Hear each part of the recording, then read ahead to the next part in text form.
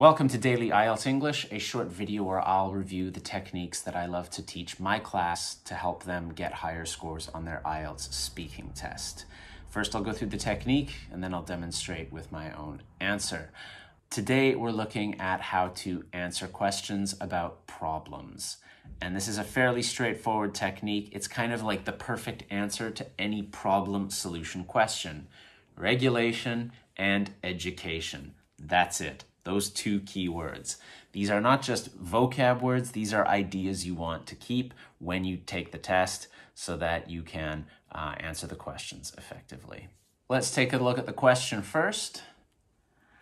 Could you recommend some effective strategies for governments and employers to ensure people have a good work-life balance?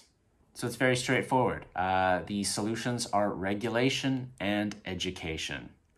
So governments should raise awareness and create incentives. That's what they can do. They can raise awareness about the risks of not having a good work-life balance, of all the mental health issues that can arise from not doing that. And then they can create incentives for companies to make sure that employees are taken care of, that they have enough sick leave, that they have enough vacation time, and that they're earning enough money to enjoy their free time and their time with their family. Employers, on the other hand, should focus on hiring managers or at least incentivizing their managers to look out for the well-being of the employees first.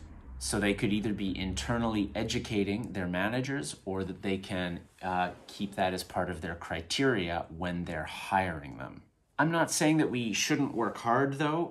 Personally, I think a lot of people have a poor attitude towards their work.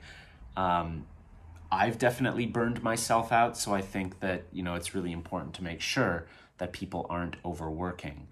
In the current situation with COVID-19, some of my managers, my bosses, my employers are taking the time to make sure that we're all happy and that we're all safe and healthy. I think that's really important. Ideally, people love their jobs so much that they never feel tired. I think that's rare, though. All right, everyone. Thank you very much for watching. Please remember, language is a habit. So practice till you get it right, then keep going until you can't get it wrong.